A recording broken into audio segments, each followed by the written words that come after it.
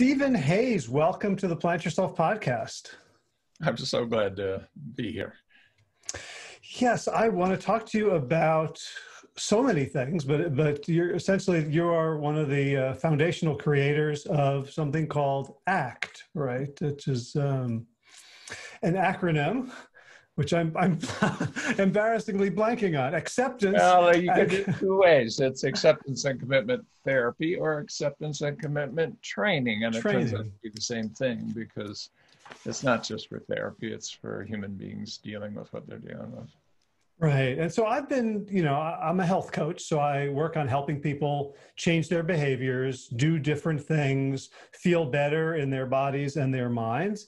And I started in the early 90s with, imbibing all these theories. There was a precede proceed model, rational actor theory. There was the trans theoretical model of stages of change. And then I got into cognitive behavioral therapy and CBT, and all of them had stuff to offer and all of them had things that were helpful. Nothing that I came across or read had a theoretical framework that felt like it was complete and comprehensive until I read your book, A Liberated Mind. Can you just, before I want to go into like your story and how it all came about, could you just, from your perspective, like what was missing or absent or underdeveloped when you went into helping people psychologically that you felt you had to like really do all this extra work to create a foundation for? It's a great question. And I have to say, in all of these podcasts and stuff I've been doing, Liberated Mind's been out about a year. It's the best one I've had. It really is a good way to cast it. What was missing? And what I sensed was missing, coming from my background, was an account that was really started with the base, with the foundation, and took it all the way up to the point where normal human beings could apply it. So I did work in basic psychology as well as clinical psychology. That's who I am. And when I sort of came into the theories that were there and that were trying to help people with mental health problems, but not just that, with living their lives, what it seemed to miss was, why is it like that? Why is it so hard to be human? What are we trying to do anyway? Why do we get in our own way? Why do we have everything that the rest of creation needs to be happy and we're not? I mean, it just is a conundrum. The human condition is odd. It doesn't make sense. Because if you look around, we're the most successful species on the planet, and with another frame, we're the least successful, because there's no other species on the planet that can suffer amidst plenty. And so I spent the time trying to basically hack the human mind before stepping into here's how to help. I mean, it didn't go quite in that sequence because I was learning things that would help, but I wouldn't put things out that would say, here's how to help, until I'd hacked it on the basic level enough. And that's what I thought was missing. There was no basic account. There was no explanation as to why this is hard. It reminds me of a line from the poet David White. It said, why are we the one terrible part of creation privileged to refuse our flowering? Yeah. I mean, it's just like a mystery, isn't it? I mean, you look around and the world feels upside down right now. Yeah. But it's always felt a little bit upside down. It's just particularly upside down now. And I think the whole culture worldwide feels it. We're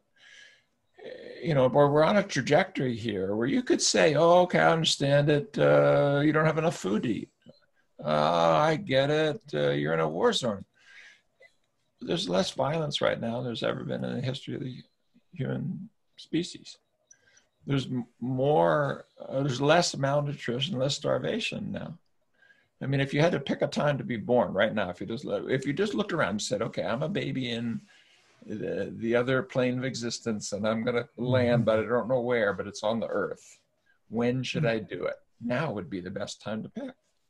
Except that rates of suicide, rates of depression, rates of anxiety, rates of PTSD, all these things, young people are standard deviation worse off, blah, blah, blah, those woe is me statistics we have. And just in terms of our physical selves, eating the wrong things, failing to exercise, doing things that are not good for our health. And I think there is an answer. There is a reason that it's like that. Okay. And I think we've kind of figured out a bit about why that is. So that's why when you read it, it sort of feels like, boy, that's complete. Yeah, because it was designed to be from the bottom up. Mm-hmm. So, I mean, other systems that have answers tend to be religions or spiritual traditions. And, ACT resembles a lot of Eastern thought in terms of acceptance or, or Stoic thought. Sure. But what I love about the book is sort of your relentless commitment to a scientific underpinning. Yeah. And I just love, I was listening, I read it, and then I was listening to it again while jogging, and I kept sort of smiling on my jogs when you'd say, right now, ACT is good, but here's another therapy that's different, that's actually been proven better for this. So I would do that right now using ACT, like the humility of saying, like, we don't know yet, we don't have enough information, but what do we know? So, like, what's the answer to that question? Why are we so effed up? Well, the answer that I came to, and I think in broad strokes it's pretty likely to be so, is that we're dealing with an evolutionarily recent adaptation that you and I are doing right now. It's we're speaking and listening in symbolic ways.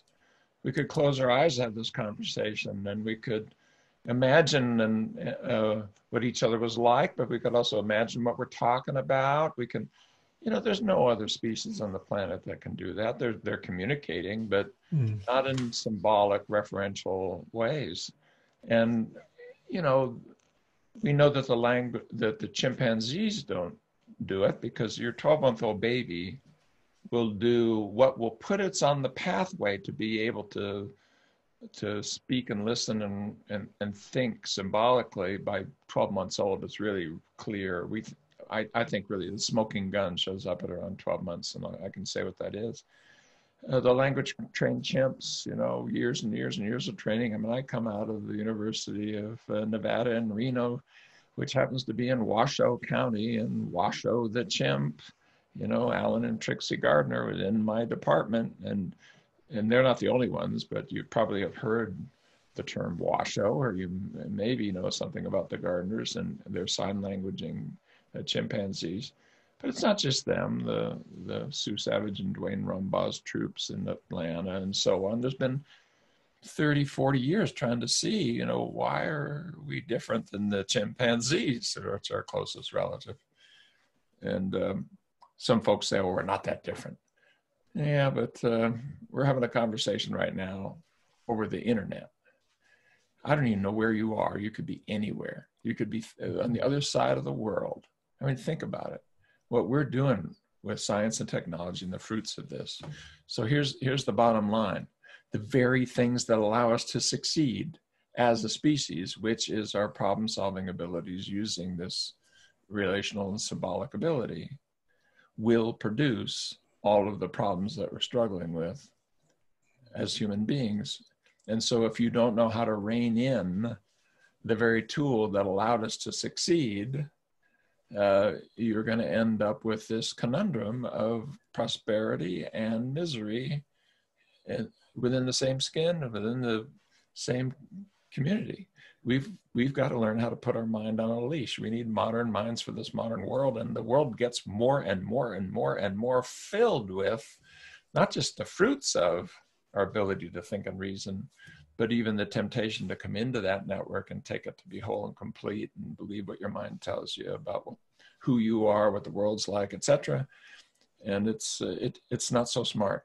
I mean, the things that it's telling you to do or who you are, a lot of it is just way off and produces itself misery. So that's why our strength is our weakness. Yeah. Okay. So what's an example when you talk about like symbolic language, or like chimpanzees who use sign language will use a sign for banana. So what are we doing symbolically that's orders of magnitude different and more powerful? Well, and I dangerous? created a ditty for it. See, underneath the ACT work is relational frame theory, which is an evolutionarily sensible behavioral theory of language and cognition that has several hundred studies behind it now. And we're able to do things like take kids who don't think and reason symbolically, don't have a sense of self, can't engage in a normal language, and they're sufficiently neurobiologically intact with the proper training to bring them along. So we know how to take kids, developmentally disabled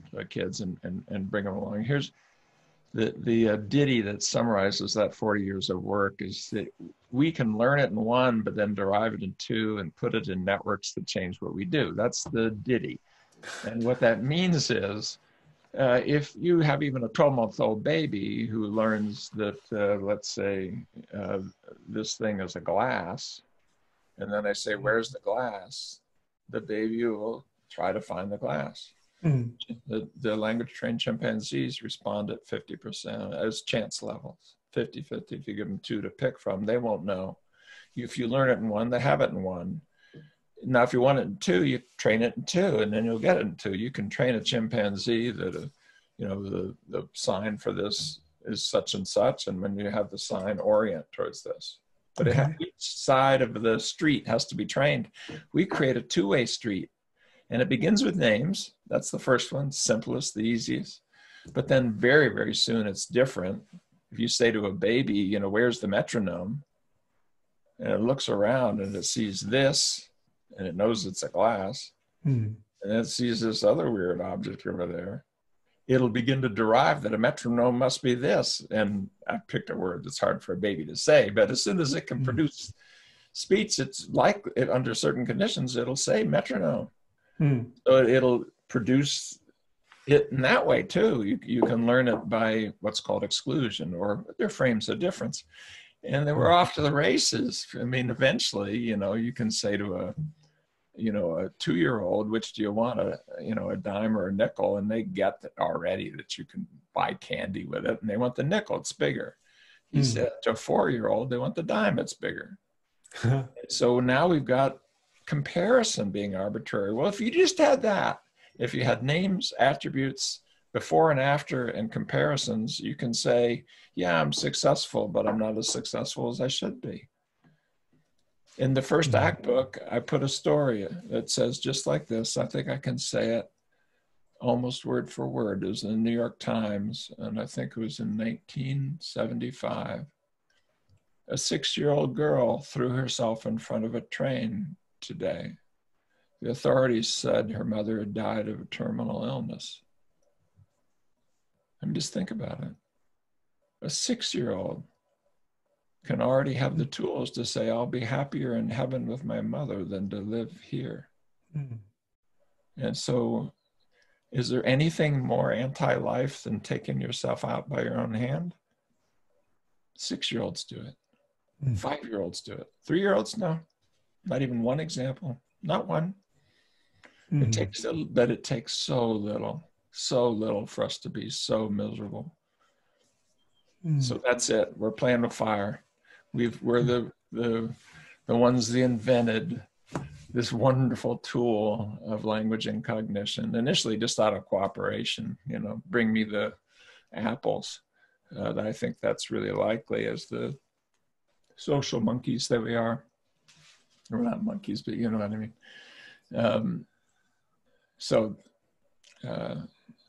It makes a real challenge for us, and now we put it on steroids with science and technology and the constant flow of information. And, your 10-year-old knows more than you knew at 18. I mean, they're just soaking in, and they're overwhelmed by it. So in the book, you talk about why our thoughts are so convincing to us. And I think that was the purpose of this relational frame theory, RFT. I'm thinking about, I'm looking at you now over the internet. I'm remembering the stories of the first movies, like this train that appeared on the screen, very incredibly grainy, black and white, and people stampeded out of the theater in terror. Yes.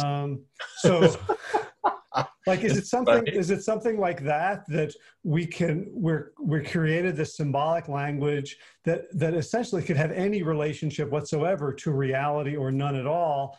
and our brains convince ourselves that what we're thinking is the real thing? Exactly right. If we don't catch how that happens and then bring it to heel, which is difficult, this evolutionarily recent adaptation begins to take over things that are 1,000 times older. Let me give you an example.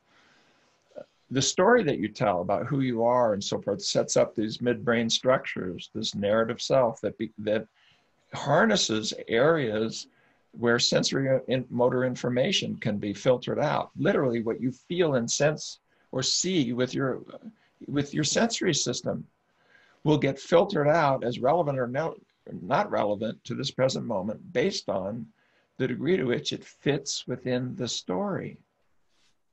So you don't even live in the world you live in.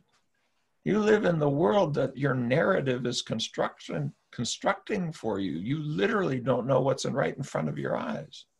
I mean, you can have somebody say, I love you, and it's not going to land if you're living inside, deep down, there's something wrong with me. And it's just an example. This happens in other ways. I mean, if you put a cat in front of a mouse and then have a loud noise, what happens is the loud noise gets through, it heads up to the reticular formation and stops. It's not relevant. I'm looking at a mouse. And that's important. You got to be able to have your underlying neurobiology enable you to focus on what's of important to eat and not be eaten. It's down to that. Well, now we've taken the stories that we tell, the thoughts that we have, the beliefs that we have, the comparisons that we're making, and we're now deep inside the network in such a way that it's doing the filtering for us without us even knowing. While we're asleep, it's doing it constantly. So, it's hard for us. But if we can rein in the problem-solving, analytical, judgmental, comparative, problem-solving mode of mind, we can have that repertoire and use it when we need it, when doing our taxes, fixing our car, deciding what investments to make, whatever it is, and also have a mode of mind that's a lot more like just saying wow when you see a sunset or when you hear the story of an abused child. That we have the capacity just to observe and appreciate. And it's in our wisdom traditions, our spiritual traditions.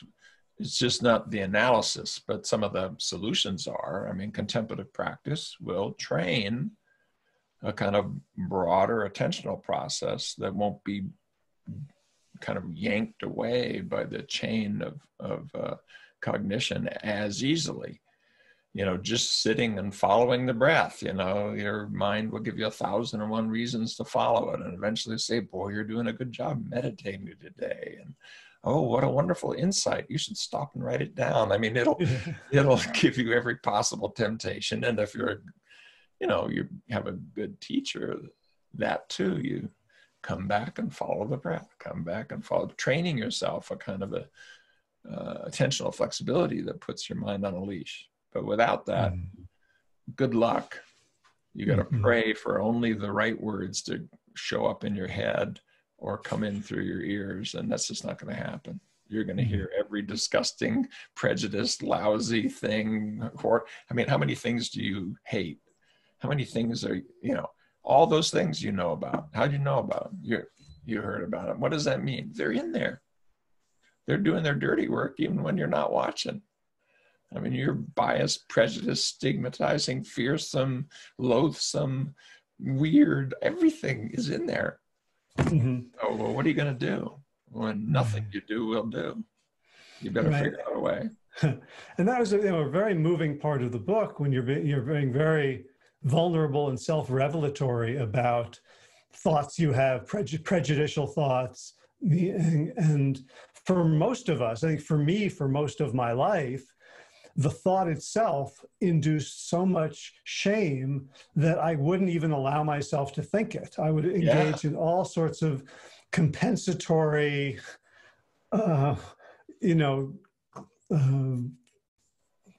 acrobatics to not, because a person who thinks that thought is a bad person, and I can't think of myself as a bad person. where does that come from? Well, I and then mean, you look at, the effect of that, of course, it isn't. Now, in some ways, we want that because we don't want people kind of embracing the prejudiced thoughts and woohoo, on the one hand. On the other hand, that kind of suppressive thing now means that it's important. You got to avoid it. You got to stay away from it. Yeah, and then so it's very easy to say things like, oh, I don't see color. Race means nothing to me. Yeah, dude, it's because you're white male and you get away with everything and it's built into your privilege. And what you're saying, you might as well say, yeah, I'm a racist. I'm the kind of racist that refuses to acknowledge the racism around me. Because you can't, because it's too painful. And so what are we going to do with something like that? And I tell the stories in there. I have an African-American daughter. I've been married to 2 Latinas, but I'm Jewish by the maternal line. Half of my mother's relatives died in ovens because they were in the wrong category. And that doesn't give me a pass. I tell stories in there of catching, racist thoughts rumbling around from my history, or actually know a few of them, even with regard to my own daughter. Mm-hmm. I had to tell her these stories at my age, because I'm shamed enough about them. I didn't want to talk about them. And she was very sweet. She's, a grown woman now, and said, we all have those burdens to carry, and that's right. So, but can we find a way to carry burdens like that allow us to be honest on one hand, and allow us to do what is moral and ethical and what we really want to be about, but not in a suppressive way that ironically gives exactly what we don't want to have power in our life to have way more power in our life. Mm-hmm. And you picked a really good one.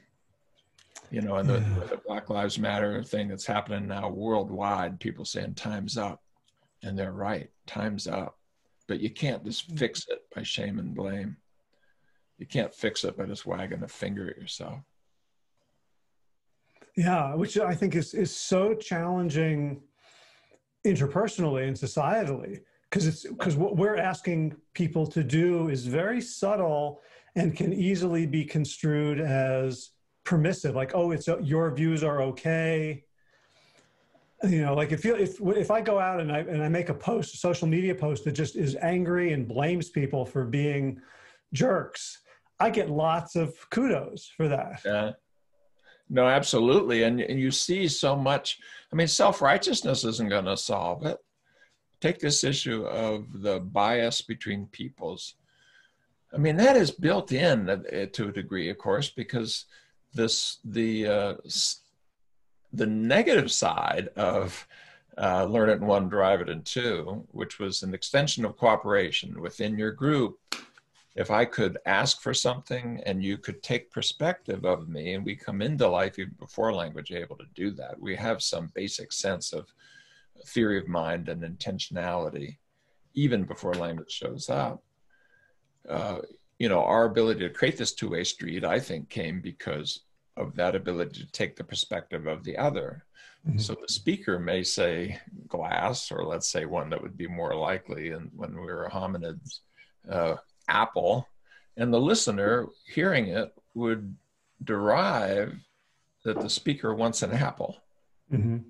Well, that's already a two-way street. And maybe I could then get you an apple. So you could say apple from the other side of the ravine, and maybe we'll have apples brought to you. You can't get over there, but your friend is over there. And, that's all wonderful.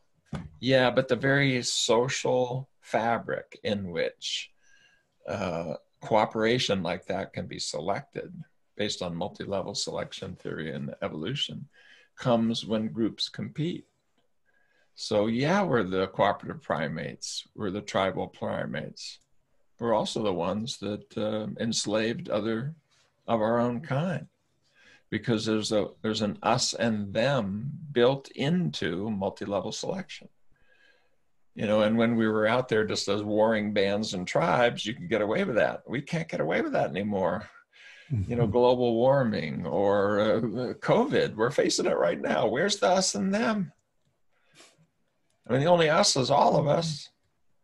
And the only them is another life form in the case of COVID, or the underlying success of the planet in the case of global warming. And so we're at a time now where the group has gotten so large that it's all of us. And that's, boy, that's a challenge. Yeah. So, I mean, I was thinking about that when I was listening to that part of the book, in that, you know, I work with people on health. And so, okay, I understand why you're addicted to junk food, because your organism is living in an unnatural environment. Completely crazy. Yeah. Right. In which your impulses are, let me get as much sugar as I can because that's going to help me survive. Yeah. Or I'm not going to exercise because my nature is to conserve energy whenever possible. Sure. And also saying that, like, it's in our nature to have an us and a them. And we're now in an environment in which that's just as dangerous as eating every Snickers bar we can get our hands on. Exactly. It's exactly right. In fact, that's one of the best ways I've ever heard it said. You've done it twice to me, dude. Thank you for that. That's a real, I'm going to steal that thought, but that's exactly right. It's you know, evolutionarily, of course, you want to be attracted to salt and sugar and things like that. I mean, to fat, etc. You just do the math. You know, it makes perfect sense in terms of how much was available and what you're trying to do, energy conservation. All those things make sense. And we have this other paradox of amidst plenty, we have rates of, you know, diabetes, heart disease, etc., that are just off the charts, don't make any sense. And not just that. And here we are with, what do we do with prejudice and stigma, and Black Lives Matter, and they do.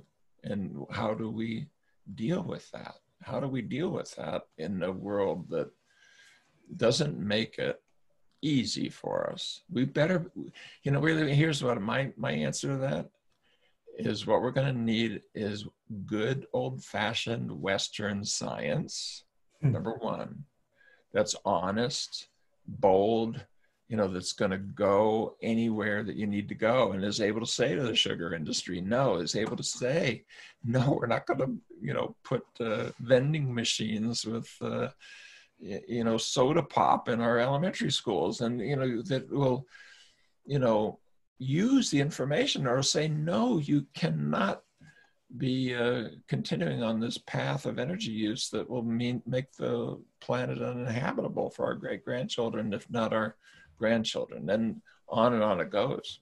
The same thing applies with our ability to regulate our behavior and our psychology. And I look at the world, I look at things like COVID and so forth. I don't see psychologists there, except here's how to deal with, you know, trauma and anxiety and depression, but nothing about how to change your behavior.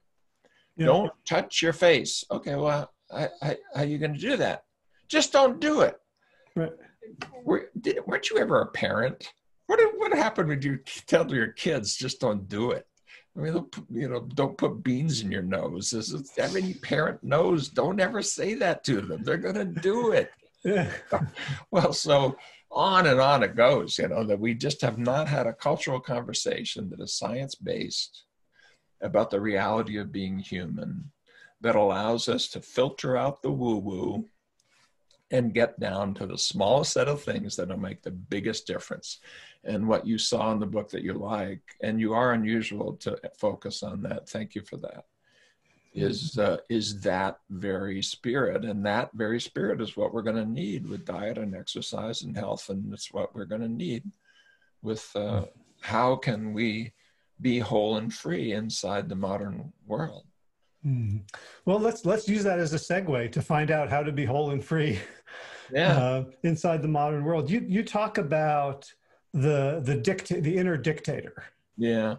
Right. And I love that. I've done some work with a process that's related to Jack Trimpey's rational recovery, which is sort of like basically like creating another character in your head that you can blame for all of your bad thoughts. Right. Which is not exactly the dictator, but no, but it's, well, one reason to sort of call it that in a way, you know, is just to get us a little bit of separation. It comes from that same spirit that's in rational recovery. But, you know, this problem-solving mind the analytic, judgmental, comparative abilities that are great with regard to, problem solving where that's needed, doing your taxes, fixing your car. But when it's applied to yourself, you turn your life into a problem to be solved. And once you're there, there's always going to be on the list of pros and cons, just as many cons as there are pros. And so you never get your way into peace of mind. You never really get your place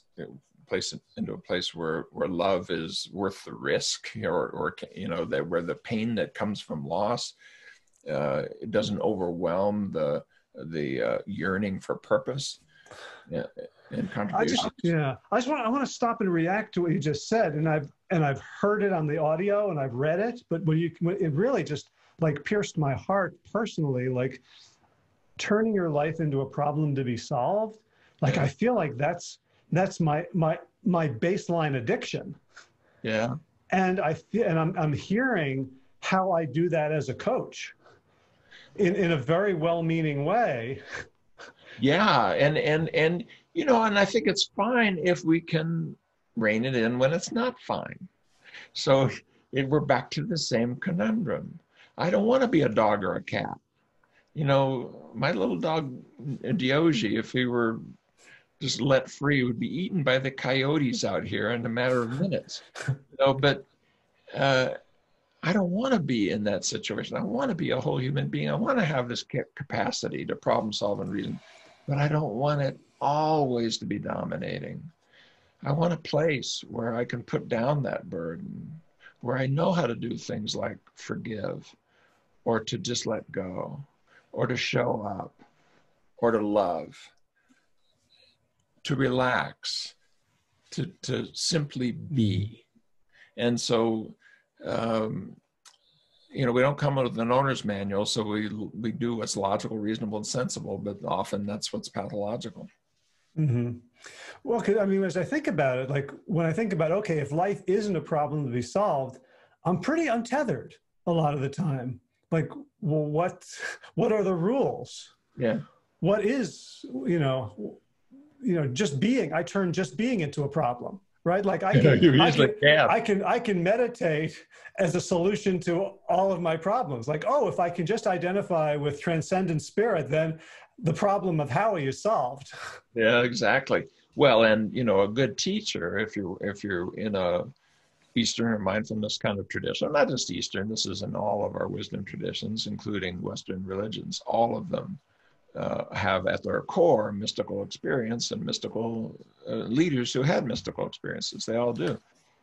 And they all, in the mystical experience, something in the 90% and above human beings say they've had spiritual experiences. And I believe them. And you ask them about it, and they say that there's some sort of sense of connection, timelessness, universality. Time, place, and person drifts away. ACT is being heavily used now in psychedelic therapy. And, people of my generation, old enough to have sat on Hippie Hill in the panhandle of San Francisco, we explored that part too. And finding a place in which we can sort of put that down and be able to use it when it's useful and not use it when it's useful is the game. And to me, that means we need some guidance. And I think Western science will help. What the psychological flexibility model says, in answer to your question, is the tools that we need are to be able to back up from our thoughts, open up to our feelings and sensations in a way that allows us to take what's useful inside them, come into the present moment deliberately as a conscious human being, recognizing this basic I here now awareness that connects me in consciousness to you right now. And from there, to be able to attend towards what's meaningful, important as a matter of choice. What are the qualities of doing, of being, of life itself, life's moments, the qualities of it, not the outcomes from it, that we want to instantiate, that we want to give an example of, exemplify. And can we build habits around that? Those are 6 things. And that's the hack. I mean, if you had to pick 6 things that will make a profound difference in your life, I just said what they are. and they hang out together. When you try to measure them, it turns out if you're doing one and not doing the other, you have a hard time fully doing the one. It's like sides of a box. They're only strong when they're all six there and they're put together in the proper way. So, and ironically, all of us know it. We actually know this. We even know it without spiritual leaders telling us or whatever. You can easily show that people know that they do better when they're open, aware, and actively engaged in life than when they're closed off, mindless, and being avoidant or driven by fame, money, or other kinds of things that are not intrinsically important.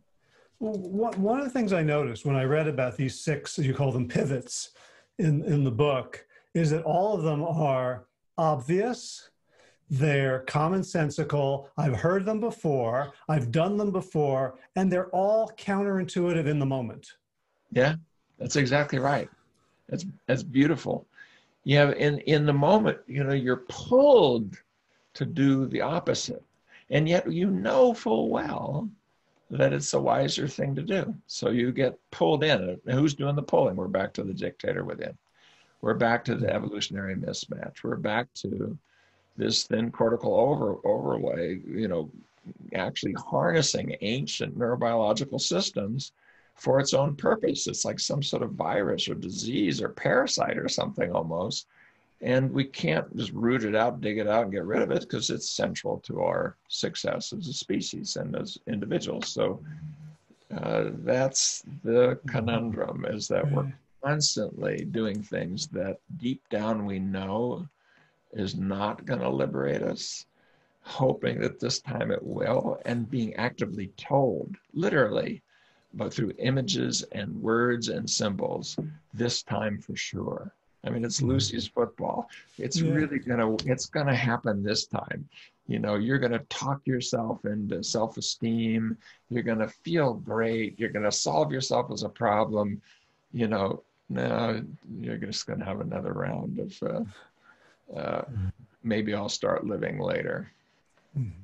Well, and one of the things that I'm challenged by in your work is that you portray this as it's an inevitable part of the human condition based on who we are, as opposed to these are pathologies that are instilled on us when we're young. So I know you talk about some very traumatic experiences as a child and your own development of anxiety and panic attacks.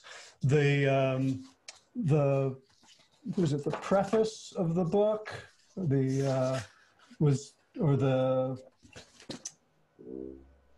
guess it was Dr. Gabor Mate, praised the book. He's on the back cover. Yeah. His, my understanding of his view is that it's like childhood trauma is the cause. And if we could have a society in which children were raised properly, we would be different. I think to some extent there's overlap, but also you're saying like, this is our wiring. And so which in a way is liberating. Like if I think about the ways in which I was messed up as a child, I can be very resentful and like, that was unfair and it shouldn't have happened. And if only, like I would be happy now if only that hadn't happened. And you're kind of saying that. Yeah, that, on the one hand, you want to say, let's create a nurturant society. Let's really try to be there. Let's, reduce these insane levels of trauma and abuse. Of course, you'd want to do that. On the other hand, let me give you an example. I was doing a training and kind of walking through some of my own history of others, and not by accident. Many of the people who are involved in the ACT work have, visited pain directly. I mean, that's why they're psychologists and stuff. They saw it in their family, they saw it in their own heart and so on.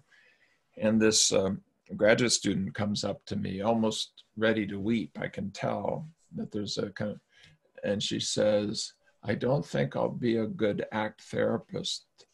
I haven't suffered enough. And she's almost crying. It doesn't matter because the basic mechanism of comparison and pain and stuff, if you live a life of privilege, you'll wonder, did I deserve it? And is that fair? And, maybe so I asked people, how tall were you? I usually do it by just holding my hand and say, give me a nod when that gets short enough. How tall were you when you first had the thought that maybe you're not lovable, maybe you're not good enough? And man, your hand gets down to the point where it's 3, 4, 5 years old. In elementary school, people are having thoughts about their adequacy. I write in the book, I probably shouldn't say this out loud, but I've got 4 wonderful, wonderful children. Every one of them in the elementary school years came to me with questions about why they shouldn't commit suicide. People don't talk about this, but I mean, that's not uncommon. If you're thinking, no, I just raised a bunch of weird kids. No, it's not. It's not, something like half of the human population will, for 2 weeks or more, struggle with suicidal thoughts. Half of the human population. 98% of the human population admits they've had a suicidal thought, and the other 2% are lying. Something like 10% will make an attempt. So, it's just freaking hard to be human. And yeah, I don't want that to mean take the gas pedal off the cultural conversation we need to have to be there for our kids and give them the foundation for a successful life. Don't make it hard on them. And recognize that while pain is universal, suffering need not be. And if we don't give our kids the tools they need to step up, they're going to suffer. Can I give you an example? Yes, please. Okay, so just if you had to pick 3 things that are really quite toxic, one of them would be constantly exposed to aversive events, right? That's part of why we don't want to have trauma. Right. Have you watched your television lately? I don't have one, but I get plenty on the news. Yeah. And do you feel can you feel that this is almost traumatic? I came into the kitchen today after my run talking to a friend, and my daughter was making breakfast, and I saw my wife and I said, boy, I think, are we going to put our house on the market? Because it really looks like this country could turn fascist. And yeah. And my daughter was like, stop it. I'm trying to have a good day here. Exactly. And I had the same conversation this morning with my 14-year-old. Same conversation. So how is that? Okay, so that's one, constant exposure to pain. Here's another one, constant exposure to comparison. You just look at what our young people are doing. They're on Facebook, they're on Instagram. What's in there? A ginormous amount of comparison. And often very cruel kinds of things. People will say stuff in the internet anonymously and stuff that they would never say in person. And even if they didn't, you can go to the Instagram posts and you can see the wonderful, wonderful, wonderful outsides. But then when you're looking at it, if you were to check in, you're seeing insides that are not so wonderful. So that's the second one, that's comparison. And then the third one, these 3 things together predict misery. As far as, they're kind of the shorter version of the whole psychological flexibility model we've been talking about, is not knowing how to show up when painful stuff shows up, running away when it's hard. So take those 3 of comparison, judgment, and experiential avoidance, and you've got the toxic triad. So it is built into our situation, unless, so if I had to pick something, I'd say, let's not, abuse our children. Let's nurture them. And let's allow them to be exposed to small amounts of distress in a meaningful frame, and to learn that their own pain is not their own enemy. And, you know, we used to do so much better job of that. I mean, my mother would drag me off to the Stations of the Cross. I'm Jewish by the maternal line, but she had converted to Christianity, in which as a young child, you're supposed to be on your knees, you know, going from one thing to another. And then in the early days, listening to Latin, you didn't even know what the heck was going on. Was I happy about that? Did I like that? No. What did my mother say? She'd say, offer it up, dear. Offer it up. Meaning what? See, meaning connect yourself to the suffering of others. Offer it up. And so, and she would say, you know, there are people who are starving right now. You know, so that it was, you know, we were supposed to fast. We were supposed to sacrifice. You know, when Lent came around, you had to give up something. It was important that it had to be something you really liked, something you really wanted. There are times where you had to fast. You didn't eat meat on Fridays. I was raised in a Roman Catholic tradition, but you know, you look around, all of the traditions have this. They have periods of fasting. They have periods of, you know, they're of sacrifice, right? Mm-hmm. Where's that in the modern world? Yeah. So there's religious traditions they have some psychological wisdom to them if they've survived for thousands of years. Exactly. You know, they're not creating a world simply of butterflies and rainbows, but when you say giving you a meaningful context for witnessing the distress in the world. Exactly. And, you know, and my colleague, David Sloan Wilson, wrote a book, a really good one I recommend, called Darwin's Cathedral, walking through the evolutionary reasons. He's an atheist, mind you, but the evolutionarily sensible reasons for our spiritual and religious traditions in terms of how they helped us adapt to the challenges of the world. Well, I can look at things like the traditions of self-sacrifice, of small amounts of distress experienced in a meaningful context.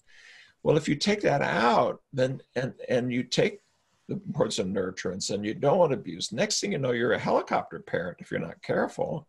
And the precious little deers, you know, deers don't have to do so much as fix their own lunch. You know, I mean, it's like, you know, as a high school student, I mean, you know, as a university professor, I can tell you, I mean, there are parents calling and challenging and pushing and about the least little thing that is an issue, but that students should deal with in college. Yeah. But mom's going to do it. Dad's going to do it. Why? Well, so I'm going back to your thing of, would we solve it? Because it didn't quite face it this way, but could we solve the difficulty of being human by removing the painful challenges that we've had as children that our minds tell us are why we suffer? They are why we're in pain, that's true. I mean, but it isn't why we suffer.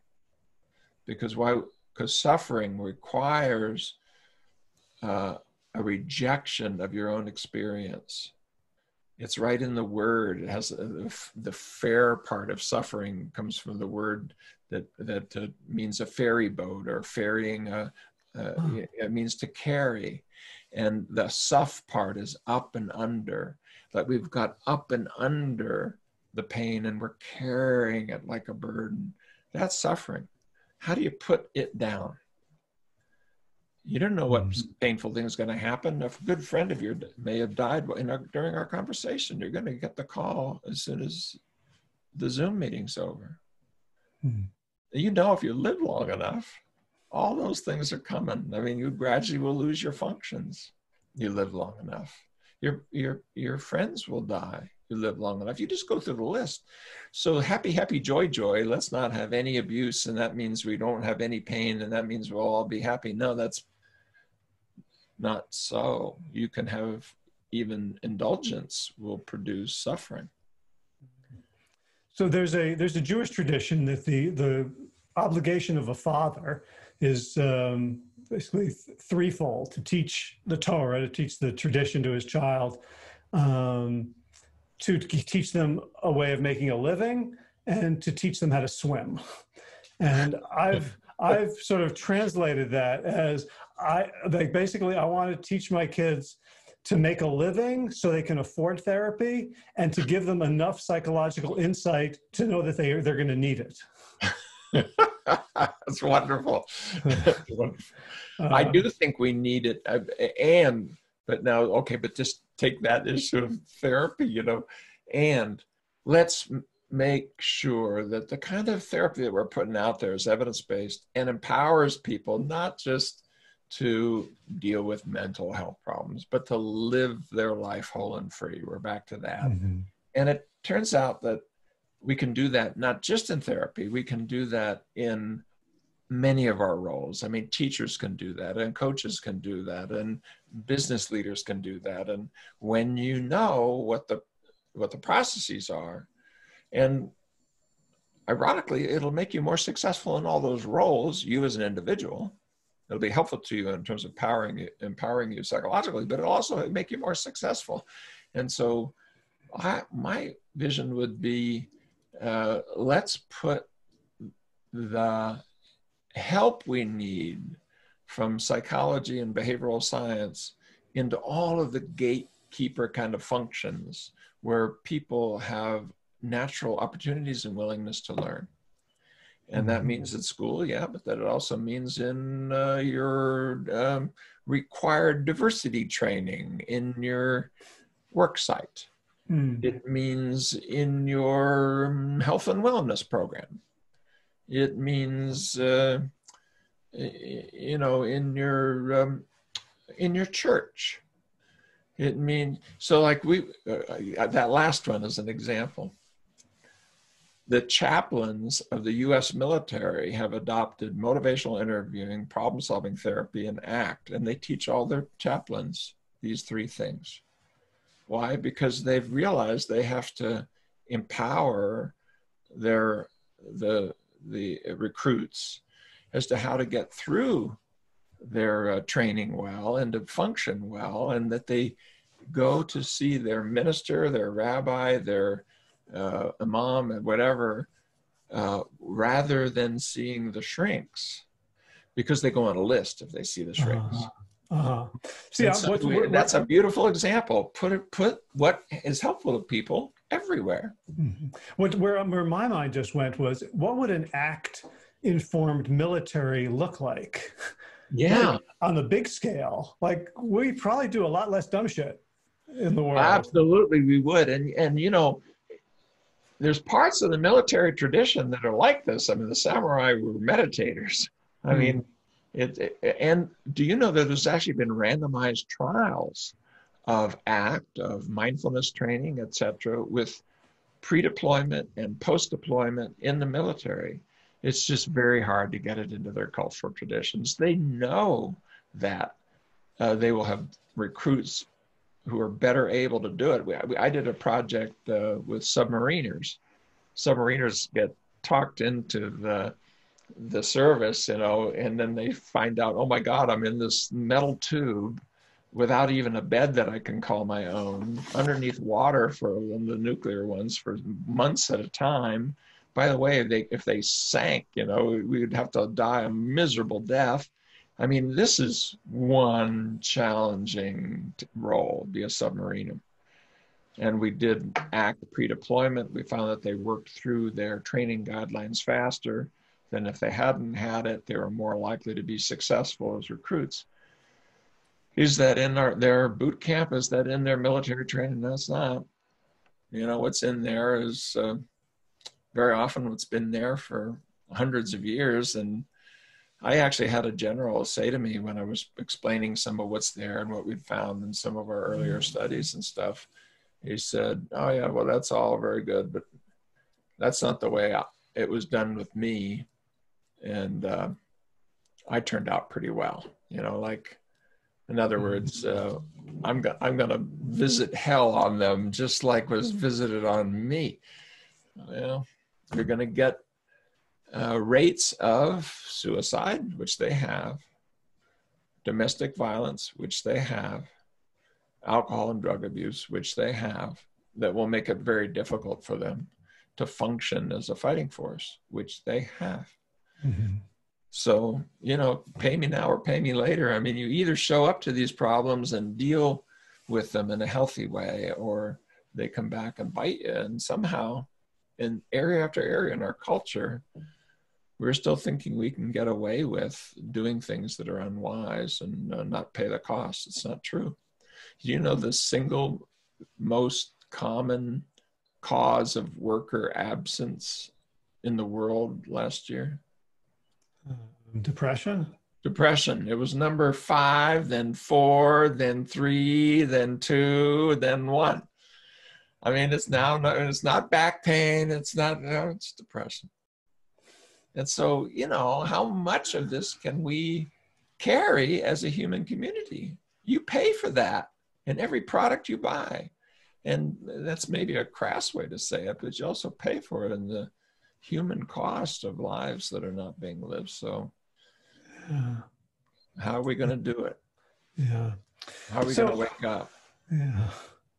I want to give people a little taste of ACT in practical. I'd love to do the whole thing. It would take 7 or 8 hours. But as a coach, the thing that has shifted my practice the most in just the short time that I've been engaged with ACT is the part about values. Yeah. So the way I would do it is, okay, humans have 2 motivations, basically heaven or hell, right? I can either approach something, avoid something, gain pleasure, avoid pain. And then the third one was habit. Like you use motivation to get people to adopt habits, and then their motivation doesn't count anymore because it's a habit. And that worked okay, but there were a lot of times where people, because heaven and hell are generally in the future, or if you're in hell, the thought of getting out of hell is in the future. And what I got from ACT is the importance of, I can live my value now. Exactly. I can be in a kind of heaven now, even while my body's in hell, even while I'm still engaged in the struggle, that being in concert with intentionally noticed and chosen values is better than getting to my goal weight. Exactly. I mean, values don't go away. I mean, they are constant, they're immediate, and they never give up. You can change them. It's not that as you think it through, your values may change over time. And when you embrace your values right here, right now, you're in a different state. And moment by moment by moment, that's true. And unlike, pursuing positive and avoiding negative, when those things are achieved, they're done, they're finished. Yeah, well, values are never done. I mean, what values are these chosen, embraced qualities of being and doing. And they're there.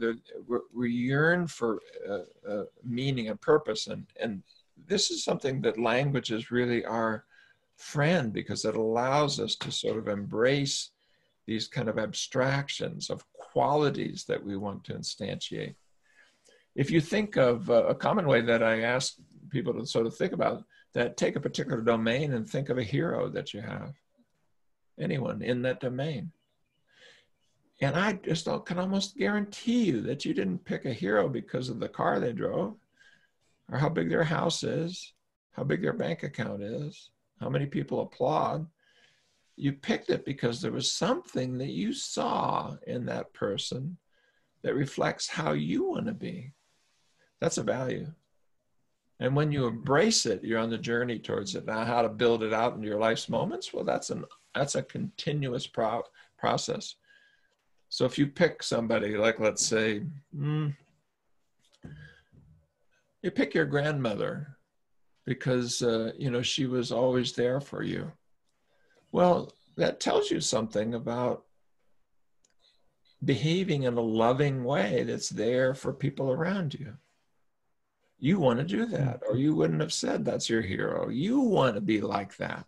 Mm-hmm. Well, what would it take for you in this moment to have this very moment we're doing right now be about being there for others in a way that's loving? Well, it might mean asking really good questions in the podcast. It might mean trying to answer questions in a way that is not about sounding clever or looking good, but about serving folks who might listen to it later on. Mm-hmm. And if you do that, and if that's the positive thing, when would that go away? When would that disappear? When would you have enough? Is it like eating pie at Thanksgiving? I'd say, no, it's not like that, because it's continuous and there's never enough. It's constantly available. It's always available, and it's never fully satisfied because it's only exemplified.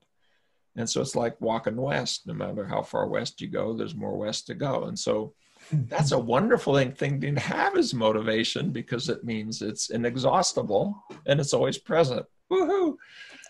And we're the only ones that can do that. We are the only creatures that's from this language ability. It's just like your appreciation of a sunset and saying, wow, how beautiful.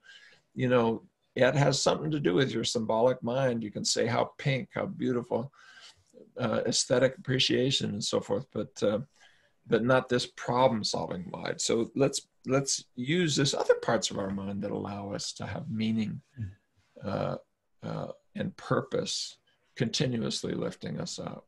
That's what the values work is about. Right. And related to values in a way that I don't totally understand, but I'm not sure that it matters. I did an exercise with a group that I coach called Just 'Cause. Yeah. Right. That I discovered in Liberated Mind. Can you talk about that? And because it seems to be sort of opposite to choosing important values. Because I had a sense that in my coaching group, they were so attached to to their values that they were actually making themselves feel bad for not achieving them. Yeah, exactly. So it's another example of no matter what we do, the dictator within part, the evaluation, comparison, problem-solving part, will grab it, say, oh, I've got it, and will tell us a story, and next thing you know, it's messing it up. So the just cause thing is focused on this issue of choice. What does it mean to embrace a value and to do that with your whole heart, and to not have to explain to the dictator within why? As soon as you say why, it's now conditional. The reason why I value this is, well, then the real value is whatever you just said. It's not the value, right? Okay, so I love my wife. Why? Oh, she's so beautiful. Well, I hate to tell you, but she just had a car accident.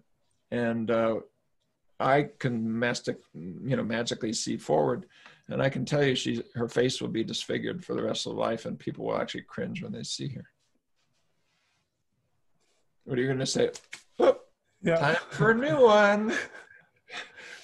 No, I love her. Well, then why did you say you loved her? Because she's beautiful. What did you mean by that? Now, maybe you meant an inner beauty or something. Okay. But be careful, dude, because your mind doesn't know how to do this. It doesn't know how to freely choose things. And this problem-solving mind knows how to predict and compare. Well, leaps of faith, leaps of wholeness, peace of mind, values, choices, being able to say this. And when you say why, you say what you knew to say when you were 4 or 5 years old and you long ago forgot. You know how to rein in the dictator within. You say, just 'cause. In other words, I own it. Sue me if you don't like it. Period. A sentence written with a period. This is of importance to me. Why? This is of importance to me. Why? Just 'cause. So we actually need some of the wisdom that we had before we learned to give all the reasons and explanations. We actually did a study years ago. My colleague and friend, the late Neil Jacobson, developed a measure of this. It was some of the early ACT work.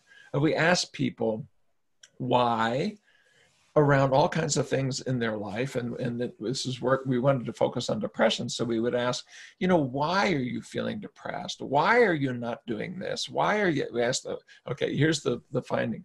the more reasons people gave and the more elaborated reasons they gave, the more stuck in their depression they were, and the least less likely they were to be helped by psychotherapy.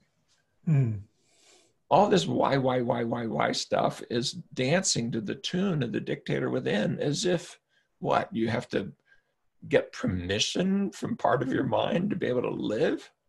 I mean, it's really bossy, and it wants to know why, because that's the part that we're talking about, the part that problem solves. So it's a good tool to have to know how to put a period at the end of a sentence. Okay. And one other exercise that I love, and I don't exactly know why I love it or why it's so powerful, is repeating negative words over and over again. Can you talk about, first of all, what pivot that is and what that comes from? The pivot is that we yearn for understanding, we yearn for meaning, but what we mean by understanding, once we get problem-solving language going, that everything fits together. Yeah, but the problem is you got so much stuff you're carrying around that is inconsistent. You can always do a pro and a con, always. There's always a but. I love my wife, but you can fill out that sentence. Don't let her read it, but you could do it. Of course you could do it. And guess what? Your mind's doing it. You're just not saying it out loud. So how do you actually, deal with this yearning for things? Well, some thoughts are helpful in a given moment, some are not. So how do you get to that point where you can still have thinking, but not have it dominate you in that way? Well, we've developed these methods we call diffusion. That's a made-up word, not diffusion, D-E, fusion. Meaning being able to step back from our mind, see what it says, see what that is meaningful, but with a little bit of space between the observer and what you're observing, so you have some choice as to whether or not you're going to use that thought. When you use it, now it's coherent in a different way. It's helpful. Okay, great. That's useful. But figuring everything out, not so much. So how do you do that? Well, we've come up with hundreds of these things. And in my books, I teach people how to develop it. But we discovered one that the father of American psychology, Titchener, one of the fathers anyway, developed, which is word repetition. And he did it to show how language works, that words have meaning and context. And so what we found is that if you take a negative thought and you distill it down to a couple of words, or ideally even one, it actually works better. We know if it's one rather than two, rather than three or four, as you get more words, they hang together better, they support each other. Get it down to one and say it out loud fast for 30 seconds, about at least once per second. Just do it. So for example, I'm coaching someone who says, well, they can't commit to this because they're lazy. Yeah. So the word would be lazy. The word lazy. All right. So you just say the word lazy once, and man, it has a punch to it. Oh, it's heavy. You've heard it so often. You've thought it so often. I'm just lazy. Other people have said it, maybe even, or you fear that they might have said it. You certainly thought it. It really is true. I'm lazy. No, I'm not lazy. Oh, yeah, you are lazy. No, I'm not. Yes, you are. You get into that little dialogue inside your head. Just say lazy, lazy, lazy, lazy, lazy, lazy, lazy, lazy for about 30 seconds. You can actually time yourself at least once per second. We've done the studies on it, and we've come up with 30 seconds as the sweet spot. That's why I recommend it at least once per second for the same reason. We've actually done this research. Two things happen. Distress starts dumping really fast.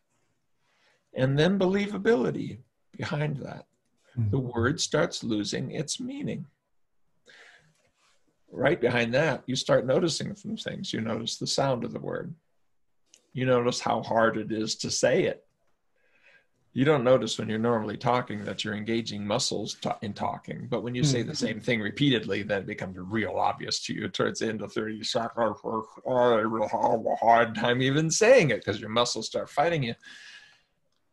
Well, so what? Well, the point is, here you have been running away for maybe decades, for their whole life, from lazy, which at another level is also just a word. And if I just were to say that to you, it's just a word. It'd be, yeah, but it's really true. You just do lazy for 30 seconds and see how it lands. And something shows up. It's like a fog lifts. And you realize you're living inside a story. You're living inside categories, judgments, predictions, comparisons all the time. And we're back to that point, of even that narrative sense of self is even filtering out other information. You don't notice that lazy has a sound. You don't notice that when you say it repeatedly, that the beginning and the end of the word actually can begin to blend, or you can hear the music of it. People tell me that normal English, who are not English speakers, sound something like this. It sounds like a bad Texan. But we would say easily, that Swedish sounds like, you would do that. Yeah. In Sweden, you can't do that. They don't know what the music of Swedish is. They're not hearing the music. They're listening to the freaking words. Right. So, we're swimming in a stream and not noticing that there's water. And so 30 seconds, just try it. And it's one of hundreds of things we've developed. If people want a quick boost on that, go to the TEDx talk I gave to the school of people with IQs at the 99.9th percentile of teaching them how to back up a little bit from the problem-solving mind, because they're brilliant. I mean, they have the problem-solving mind on steroids. And I go through about 12 of these things, like repeating or giving your mind a name or saying your words in the voice of your least favorite politician or a cartoon character. And then I finish this so I'm not making fun of the mind. Picture yourself as young as you were when you first had the thought that you're lazy. Really take your time to picture that. And then take that thought that you've been having recently about how lazy you are with your exercise program, put it coming out of the mouth of that young little boy or girl. Actually have the kids say it. I'm lazy. And what would you do if you could meet yourself at that age? And my guess is you're not going to say, snap out of it, or what's wrong with you, or, oh, no, you're not. You're probably going to want to just hug the kid or do something. So could you do that to yourself in front of the mirror this morning? Can you treat yourself the same way you'd treat a child suffering with the same thing? And so diffusion is about self-kindness, about stepping back and seeing how the mind works. We're being programmed. Mary had a little lamb. Okay, try really hard to come up with something that has absolutely nothing to do with lamb in any way. Okay, give it. Mary had a little microphone. A microphone. Okay. So here, I'll give you a little comparison. Hot. Cold. Right. Yeah. Fast. Slow. Microphone. Lamb. Exactly. There you are. So that the fact that you come up with something that has absolutely nothing to do with lamb doesn't mean that it doesn't have anything to do with lamb. What you did was, it's not same as lamb. It's different from lamb. Yeah, but in other contexts. And people listening to us right now, the next time they see a microphone, are going to think of a freaking lamb. That's how, and by the way, if that were really awful, let's say that was a prejudiced thought, going back to that earlier one, or that's some sort of weird sexual thought, or that's a violent thought, is it?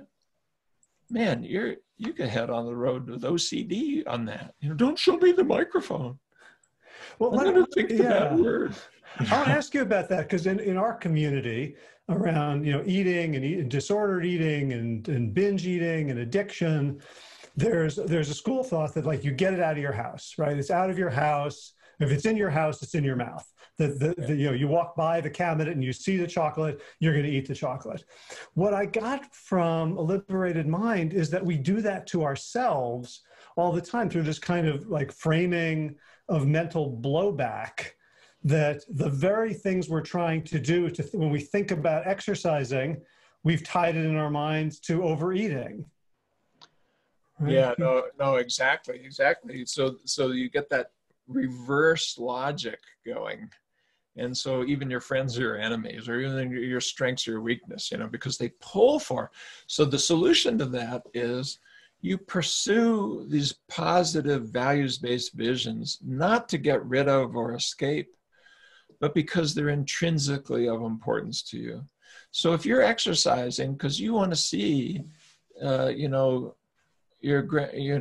kid's wedding, if you're exercising because you want to be able to dance with your husband, if you're exercising because you want to live a long and healthy life, I mean, in which you'll do these wonderful things, it's not as opposed to or in order to push away that. Now, conversely, if you're exercising so that you're going to look really great and look really thin and look really slim and not wonder if people find you attractive.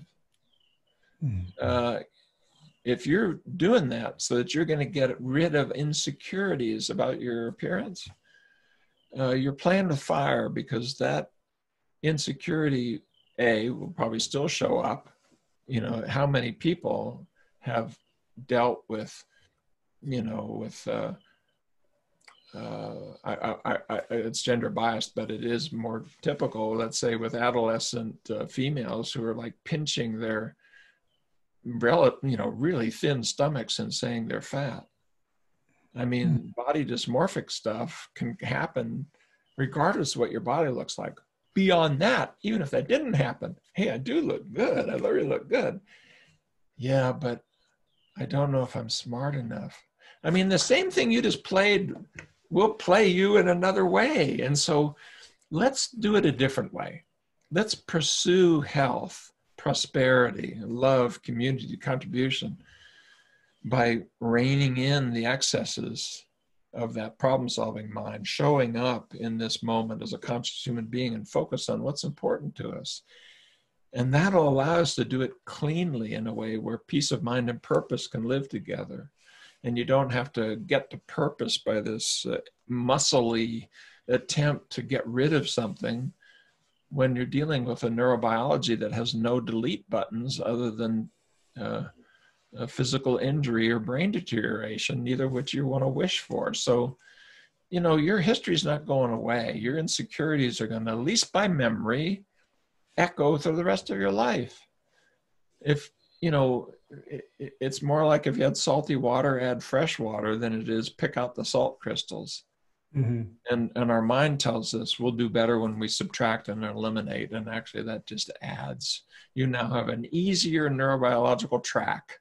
You can go from, putting on your track shoes to go out and exercise to I'm too fat, even easier.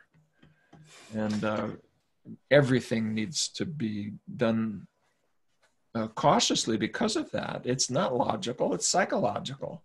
That's the evolutionary mismatch. We've got, we're riding a tiger. And so, diffusion helps. These diffusion methods that get a little bit of fresh air in there and lets the problem-solving mind know that there's a little more of us watching. There's a little more to us than just doing math problems. Right. And one of the things I really appreciate about the exercises and the way you present them is, this, whether the T is therapy or training, eventually it has to be training. Yeah. Right. Because it's not like a therapy, like I'm going to go for 12 weeks and be cured. These are practices just like doing push-ups or sit-ups or going for a walk. It's an awesome way to think about it. And then think about how screwed up our cultural conversation is, because we talk about mental health. It only applies to the 1 out of 5 who are going to have, quote, mental health problems, or even worse, mental illness. How about mental health? How about mental resilience? And what we do in the psychology area is tantamount to saying to somebody who's a cancer survivor, oh, I'm so sorry that you had cancer. I guess now you're going to have to exercise. That's what we do, but because with the physical health, we would never do that. We would say, do your push-ups, do your exercise, work on your flexibility, work on your strength. Why? Because physical health is important. Well, where's the mental training? Where are we doing our mental push-ups? What are they? And they're there. And the psychological flexibility exercises, I do psychological flexibility exercises every freaking day. I've been doing it for 40 some years. And by the way, my wife will tell you, I'm still not that good at it. Yeah. But I say back to my wife, I know I'm not, dear. I know I'm not. But you should have met me before. Yeah. I mean, yeah, maybe I'm not, Charles Atlas of mental resilience and mental flexibility, but, I was, the puny kid getting sand kicked on him, going back to those old matchbook things about, isometric exercises and stuff back in the day, the Jack LaLanne kind of stuff. We're in need of modern minds for this modern world. The challenges that we all face are such that if we're not doing mental resilience, flexibility training all the time, we're going to be stumbling psychologically all the time. And look around you and see if that's not what you see. In fact, so it's not 1 out of 5, it's 5 out of 5. Mental health is mental resilience, mental training is a 5 out of 5 issue. And if we didn't know that before COVID, don't we know it now? I mean, my 14-year-old just went off to high school wearing a mask. He's going to be there. He was 1 day on, 1 day off. Am I afraid for him and for my wife and I when he comes home? Yes, I am. Mm-hmm. And, the whole world is going through this right now. So if we didn't know it before, we should know it now.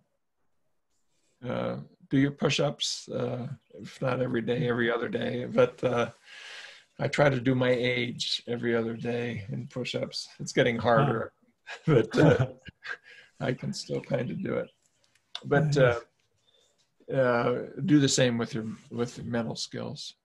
And the liberated mind gives you the way to do it. That's why it's acceptance and commitment therapy or acceptance and commitment training. It's the same thing.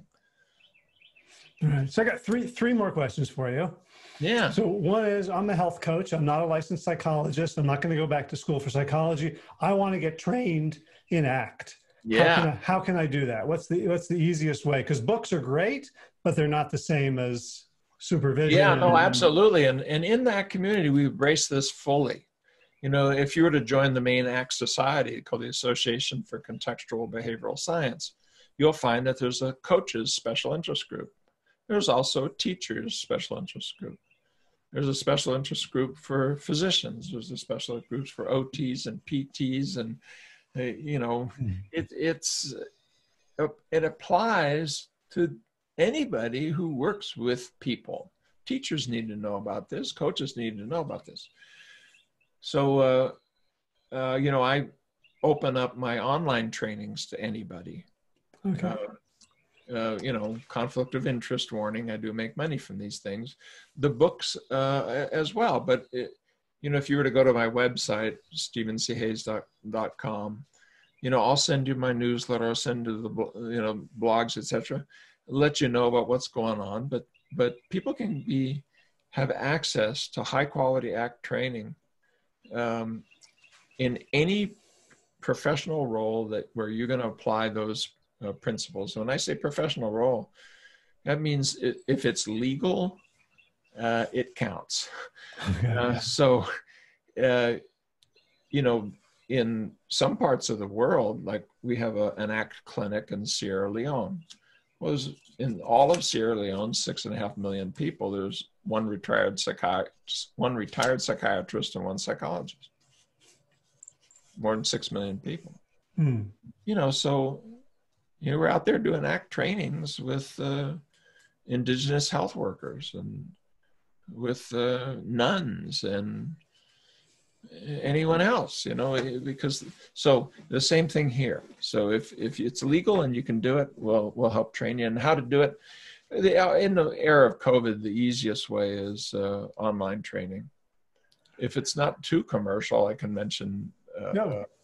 Well, if you put in act.courses, just ACT.courses, it'll pull up my first online course, which is called Act Immersion, which was filmed in Hollywood, like a Hollywood film. I decided if I'm going to do this, I'm going to do this at a level of quality that's never been done before. And we spent an insane amount of money and insane amount of time to do it. We literally did it with union level videographers for 4 days in Hollywood. So the quality of the tapes and the interactions and so forth was really cool. It's focused on psychotherapy, but it teaches the principles in such a way, in such a deep way, that anyone who does any kind of human development or behavior change work will see the relevance.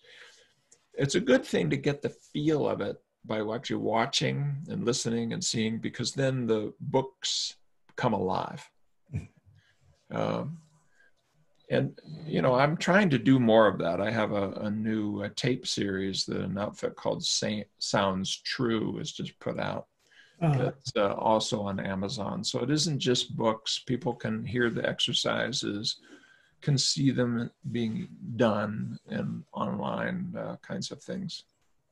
But that Audible book or CD it's called Acceptance and Commitment Therapy that Sounds True puts out is another resource. Okay, great. So I'll link to all of these in the show notes for today. And you answered my second question, which is how can people get in touch with you if they want to learn more? So Stephen C. Hayes, and Stephen with a V. Stephen with a V, middle C, Charlie is my middle name, Hayes, all one word, no periods.com. And if you, on the landing page, it says, yes, please send it to me. That means you'll get a little 7-lesson emailed description of ACT and a little kind of mini course on ACT. And then you'll get my newsletters. I don't spam people. They come out about every 3 or 4 weeks. If you ever get tired of them, it's a one-click opt-out. Okay. And actually, if you wander around that website, you'll see some things on a liberated mind. I posted, tests people can apply to themselves to see how they're doing in their psychological flexibility skills, to kind of examples of things they can do to put in their ACT toolkit to learn how to move each of these processes that are described in a liberated mind. And if you had to pick one book to start with, A Liberated Mind would be a darn good place to start. Hell yeah. Just came out of paperback 2 weeks ago. It's now cheaper. And it's kind of wherever books are sold, or you can get it through all the online sources. Great. My last question is, any music you're listening to now that you're really enjoying that maybe most people haven't heard of? Oh, golly. I'm kind of I tend towards trance, techno, things like that.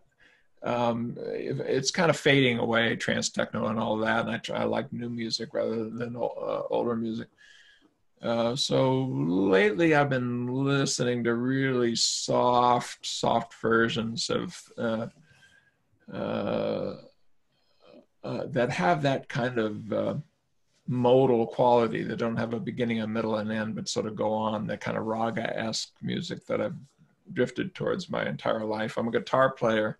And my first real hero in guitar was a guy named John Fahey, who played these long kind of Native American guitars that sound more like sitar type music. I mean, because it's not a 1-4-5 chord sequence. It's a Mixolydian mode, kind of, 4/5, if you know that from music. Anyway, there's a couple of folks I've been listening to a lot lately. Jens Burkhardt, I think his name, and Thierry David. Very soft, kind of modal music, puts you in, it kind of colors your room. almost like ambient. All right, I'll go look them up. I haven't heard of any of those. John Fahey, Jens Burkhardt, and Theory David.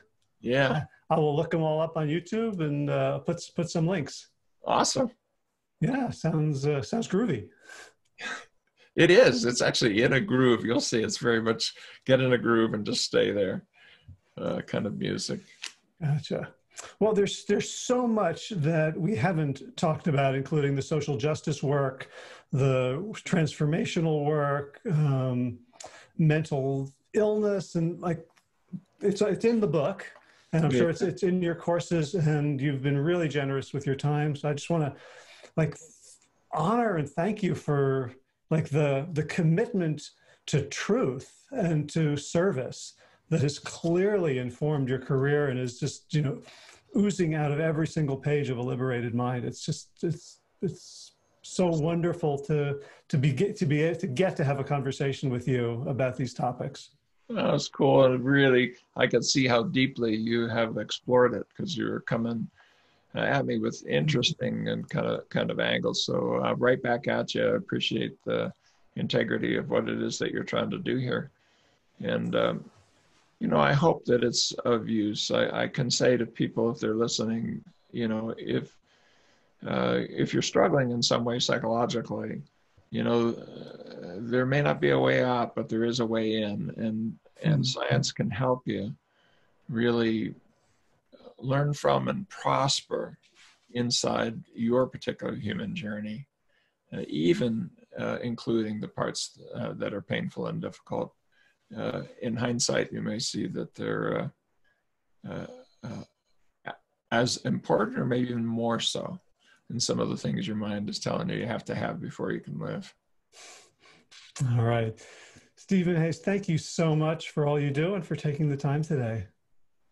Awesome opportunity, and thank you for providing it. Okay, take care.